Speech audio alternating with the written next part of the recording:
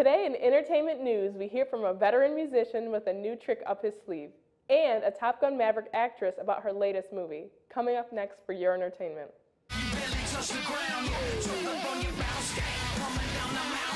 Fred Durst looks like Vladimir Putin, and his Limp Bizkit bandmates like Joe Biden and other world leaders all performing for Tom Cruise.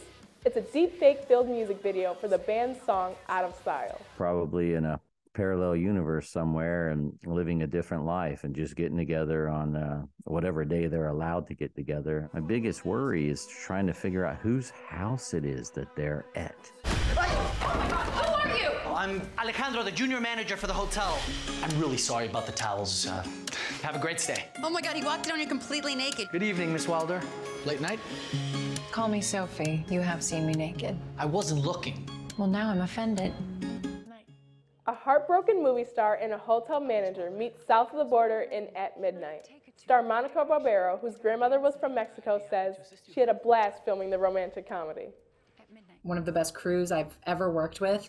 It was an entirely Mexican crew and entirely shot in Mexico, and it was such a treat. That was a dream of mine. At Midnight is now streaming on Paramount+. For your entertainment, I'm Nia Robinson.